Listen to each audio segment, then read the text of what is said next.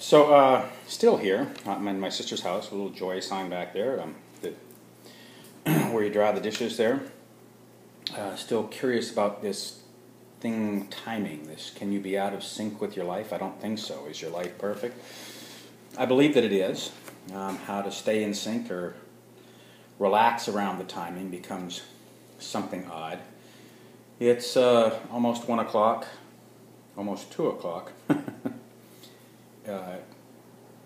Thursday afternoon, thought I'd be on the road by 1:30, told my mom 1:30, and she'd got 500 miles to drive. I said, yeah, I'll get on the road when I get on the road. Went to start the car today, and it brrr. So I realized I was in the perfect spot. I borrowed a couple of wrenches from my brother-in-law, drove over to Walmart, changed the battery out.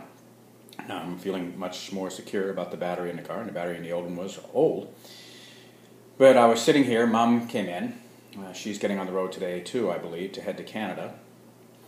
And I was just, again, thinking about this timing thing, and my sister said, are you there? And I said, yes. She said, are you there for a few minutes? I said, I'm here until you get here. And I said, I'll get on the road once you get here. And she said, I just saw a man with a big trailer. He's picking up appliances. That fridge in the garage needs to be, he's going to come and pick it up. Can you make sure that it doesn't have anything in it? I'm thinking, what are the chances of me being here? I mean, there's nobody else in the house, her daughter. And there was a bunch of stuff on top of the fridge, not in the fridge. It was out in the garage. So I've cleared that out and pushed it out to where all they have to do is put it on dolly and slide it onto their trailer, and away it goes. But she thought that they were going to have to take this fridge, dismember it, take it to the dump, be charged to take it to the dump, and bumps into a man who's going to come and pick it up for free because he does something useful with them. And like I said, if I weren't sitting here at her kitchen table, she would have got nobody here. They would have had to come here. She would have had to race to beat him here. As of right now, neither of them are here yet. So, but this, like I said, timing, your life is perfect. I hate to break it to you. Everything that has happened, maybe not for a reason, but it has happened the only way that it can happen.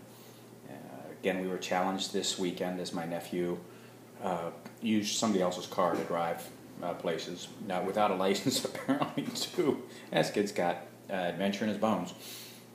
But I'm trying to look at the timing and the perfection and all of that and sit with it and be okay. And then, I mean, the outcome was he came home and he was okay and very, very happy that he got out of it safely.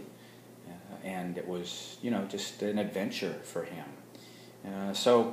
Again, if you look at your life, look around. It's perfect.